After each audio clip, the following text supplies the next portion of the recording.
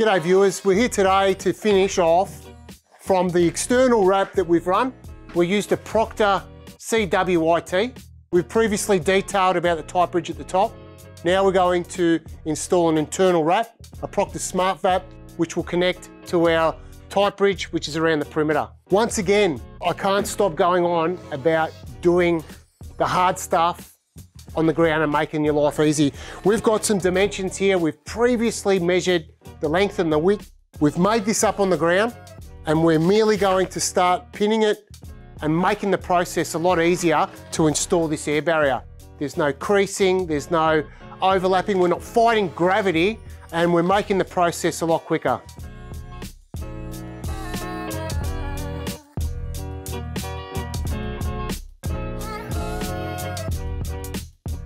We've meticulously strapped prior to installing the insulation.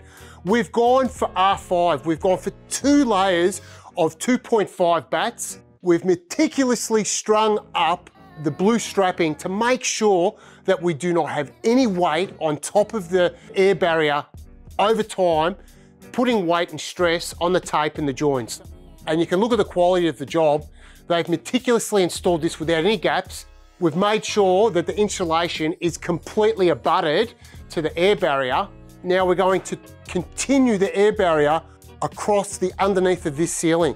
And then the carpenters are going to suspend a ceiling and the integrity of the air barrier won't be compromised by any penetrations. And that there is the tightHOUSE detail, which you can find on our websites, as well as all of these products that we're using today. Okay guys, now this is an internal wall, but the top plate doesn't go all the way up underneath the trusses. And there's actually L brackets that sit from the truss to the top of the top plate to hold this wall. The easiest thing for us was to put a tightBRIDGE across the top of all of these internal walls. So we've made a room its own perimeter. We've meticulously sealed the tightBRIDGE to the brackets, and we've got good integrity within this tightBRIDGE. So it's simplified the process where we can section off a room by room, not trying to do the whole floor in one piece. Now the SMARTVAP will connect to this and we'll do each room singly.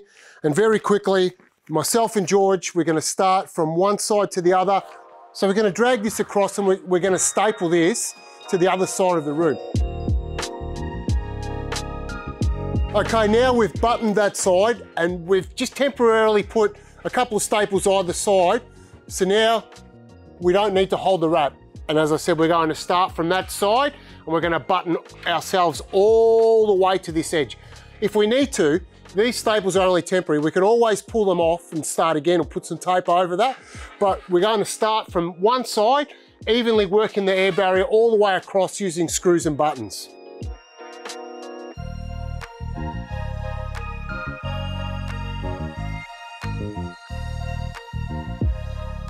Pretty quickly, we've been able to get this wrap up. We've screwed it up with buttons. Purposely, when we measured this room, we left it 100 mil shorter on both sides.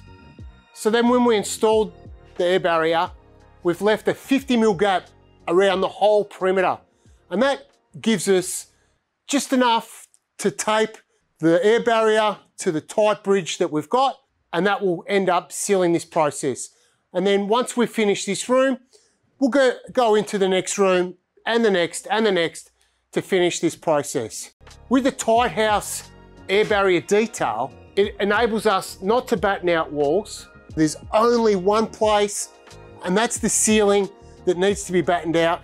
You don't need service cavities on your walls. So using a Proctor high-tack tape, we will end up taping the actual perimeter, which will then seal it.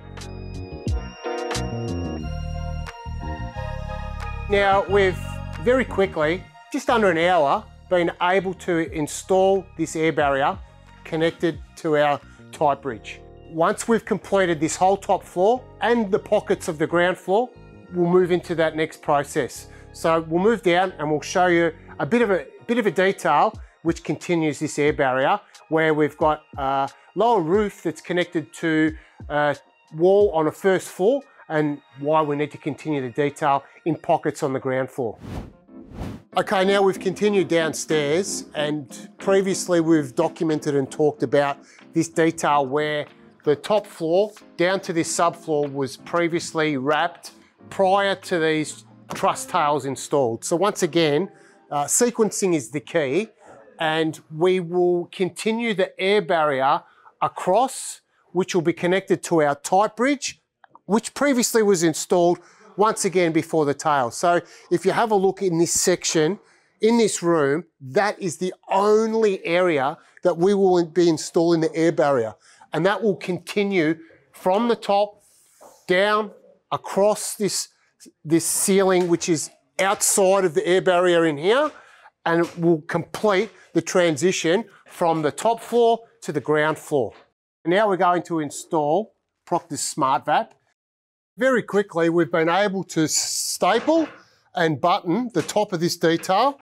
Also with this room, the pattern is a little bit like an L shape, but for the speed of it was for us to just make a square, we've just made the room in one piece. Just look at the integrity of the actual joints together. They are sound, they are true. There's no shadowing on any of the tape. And all it is now is a matter of processing is pinning, buttoning all the way across, and then we'll tape the external to our tightBRIDGE detail.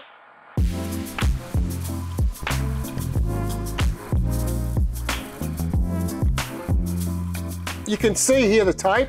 We've got the external air barrier that's come down to the face of this LVL. We've got the internal air barrier here, and we want to tape it to the back side of this LVL to support this air barrier. But you can see that there's actually a gap in between these two LVLs. We've taped to this side here. We're even thinking that we need to tape off this joint to make it continuous so that we don't get any leakage across the top of this LVL from the front side. So we're previously going to tape across this, then that will allow us to continue that process. And we're just thinking even about the little things to make sure that we're covering all points of potential leakage. Okay, so we've used our buttons to secure the wrap at multiple points, and we're going to use our Proctor Rack High-Tack Plus 75mm because I want a good purchase of tape to seal the perimeter of this air barrier. So we've screwed it, we've used the buttons, now we're going to use the High-Tack Plus to seal the detail. That actually completes this section of the roof, and you can see the footprint of the cantilever roof from the top floor. That finishes this room. The rest doesn't require an air barrier because that is within the building envelope, and our perimeter is here, continues across and goes up to the top floor. This has eliminated us nogging and needing to create a service cavity for any of our services that penetrate these walls. Power points, switches, air conditioning, our air barrier on the outside. On this ceiling, it will be battened out, so there'll be a service cavity for a centralized system, services, and that completes this detail from start to finish. Very shortly, we will be coming back with a video of us doing a blower door test. We've got Passive House certified windows and doors. With a tightHOUSE detail, it'll be quite interesting to see how this performs. So from us at Efficiency Matrix and tightHOUSE, keep wrapping.